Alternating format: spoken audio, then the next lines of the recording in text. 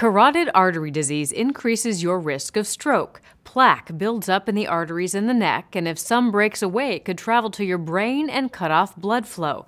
But results of a study published in the New England Journal of Medicine give doctors the information they need to choose the best preventive procedures for their patients. It's called the CREST trial, Carotid Revascularization and Arterectomy versus Stent trial.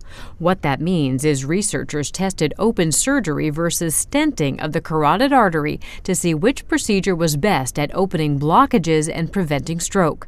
Findings show that open surgery and stenting are equally safe and effective at preventing stroke, except for people over the age of 80. Based on the CREST trial, for patients who are older, and the majority of vascular patients are older, carotid endarterectomy is superior to stentings. Dr. Albert Hakam says people over 80 who have stents placed to open blockages in their carotid arteries have a higher risk of stroke after treatment than those who have the open operation. But if you're younger, both procedures are equally beneficial.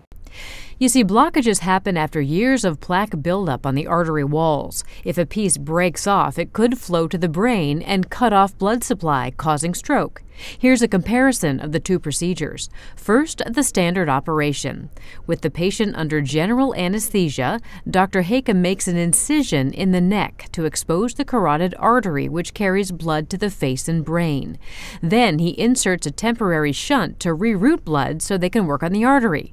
Next, he opens the artery lengthwise, removes plaque, and closes the incision. Stenting is less invasive. With the patient having local anesthesia, Dr. Hakam advances a catheter through the femoral artery in the leg up to the blockage. Just above it, he places a tiny umbrella-shaped device to make sure that if the pieces of plaque break off, they don't flow to the brain. Then he deploys the stent, which is pushed into place by a balloon. The stent opens the artery and crushes the plaque against the artery wall. So here's the common carotid artery. And this is where the artery branches, so this branch goes to the face. This was the narrowing. This is the stent before the angioplasty. Two procedures, both safe and effective at preventing stroke in the right groups of patients. The CREST trial is important because stroke is the third leading cause of death in the U.S. and the #1 cause of disability. Now doctors can be more certain that the procedures they do for their patients will reduce the risk of stroke. For Medical Edge, I'm Vivian Williams.